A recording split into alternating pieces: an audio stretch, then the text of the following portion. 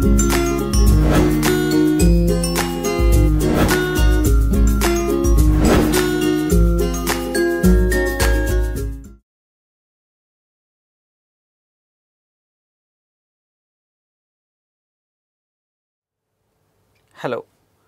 In our previous video sessions, we discussed about various action results available in MVC. Now, in this video session, we are going to discuss about every individual action result with some examples. So, first we are going to discuss about what is a view result and how to configure and use the view result. Let us see a complete overview on view result. So, view result is actually an action result used to return a view to the response. View result is an action result used for action methods in order to return a view to the response. Actually, view is any .aspx, .ascx, .cshtml or .vbhtml. Why? Because the view is under the control of view engine. So, ASP.NET supports view engines like ASPX engine, like Razor engine.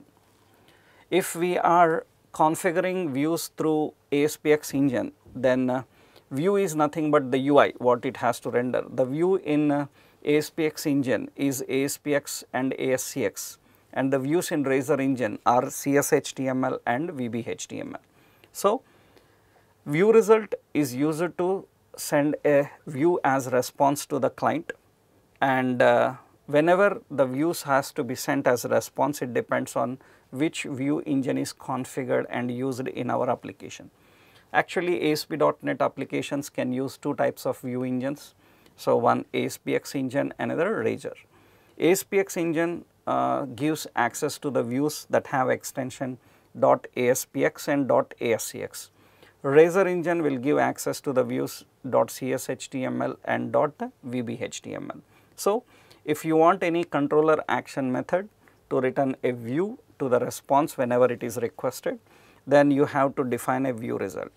It depends on what type of view engine is configured. By default, two view engines are configured, but MVC 5. So, the default view engine configured is Razor. You have to manually enable the web form ASPX engine if you want to use the ASPX web pages. However, in the older versions of MVC, it supports both Razor and ASPX configured by default, but the configuration settings needs to be changed if you want to use the ASPX engine also. So, by default in MVC 5, the view engine enabled is Razor engine. So, in that case, the views for any action method are actually views for any action method of a controller can be maintained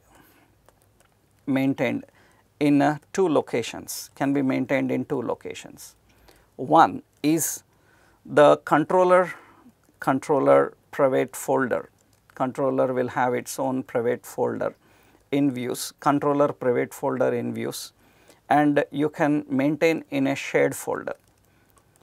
If you maintain view in a shared folder, then it can be made available to across any controller action. So, anything that you keep in shared folder, it is accessible everywhere, and if it is in a private folder of the controller, then it is accessible only to that particular controller. So, the views location can be in the private folder of controller or it can be shared. So, whenever you are designing an action method to return a view, you have to make sure that the view is configured in the private folder or shared. If it is in shared, it is accessible everywhere. That means outside the controller, any another controller also can access. If it is in the private folder, it is accessible only to that specific controller. So, how we can create an action method to return a view and how the view is returned actually. Actually, the view is returned to response response by using a helper method. That helper method is view. So, that means we define an action method public view result. It is an action result by name some about, okay, and its intention is to return a view. How it returns a view to the response? By using the keyword return view, and it returns the view for as a response. Now, view is an helper method, used by view result to return a view to the response. How it returns a view to the response? Actually, in the background, it uses iView engine and iView references. iView engine is a collection of view engines. That means it will first configure and define the view engines that are required for that particular view rendering. So, whatever the view engines are installed and whatever the view engines are configured, it will get the collection of all the view engines by using iView engine. And iView is responsible for finding your view and rendering the view to response. So, view is completely under the control of view engine. So, first it has to configure the view engine, then it has to look for the view and get the view and return the view to the response. That is defined by using iView engine object and iView object. iView engine object will look for the collection of view engines enabled and configured, and iView look for the view that is required to be rendered. And where it will look for the views? It will look for the views in two locations, one private, another one is shared. Which one is the first one? It will look into the private folder first. If it is not provided or available in the private folder, then it will look into the shared folder. Now, let us see one simple example how we can create a view and render this view to the response. Let us see. I will go to the home controller and we are creating an action result with view result as action result, and I define as some about, okay, and what this about has to do, it should return a view. A view result can return a view because it is strongly typed. Other than returning a view, it can't return anything else. Now, where to maintain a view for this action method? So, you can go to the solution, we have view folders, and in the views folder you can find we have a folder for home controller. In this home controller, we are right clicking on this home folder, go to add and select view. This is prompting to choose a view. I am selecting an MVC view, and view name, you can define any name for the view. There are various methods of adding a view. So, in various occasions what you can do is you can even right click on the action method and select add view.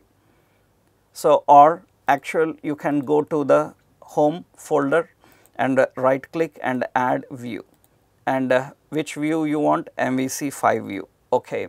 What should be the view name? Here the basic is first always a controller action will look for the view with the same name.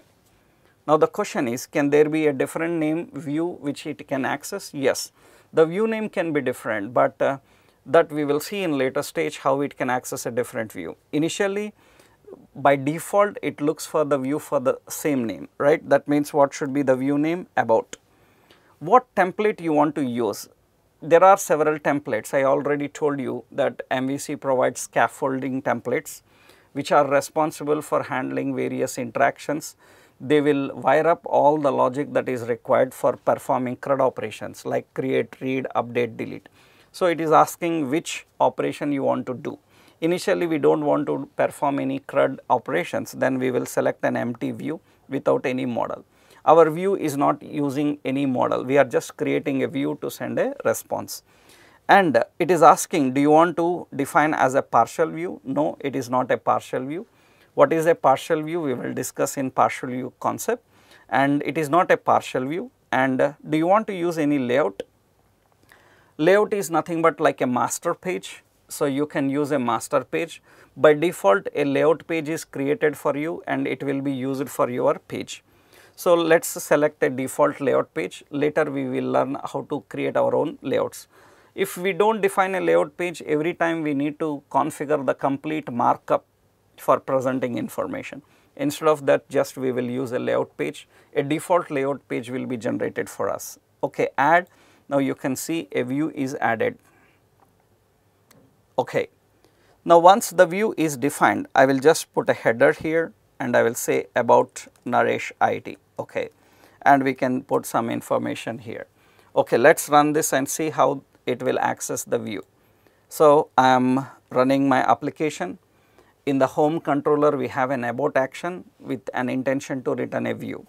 So I will try to access that about, and if it is defined to return a view, it will look for that view and it returns the view. So let us access the controller home, and the action is about. The home controller about is going to render a view to the response. It will look for the view at the specific location and it will render the view to the response. And you can see that the view is rendered to the response. So we created a controller action method so that can render a view to the response, that we defined by using what? View result. So view result is an action result, use it to return a view to the response. There are several technical points and issues that we have to know related to view result. Those all options that are related to view result we will discuss in our next session. Thank you.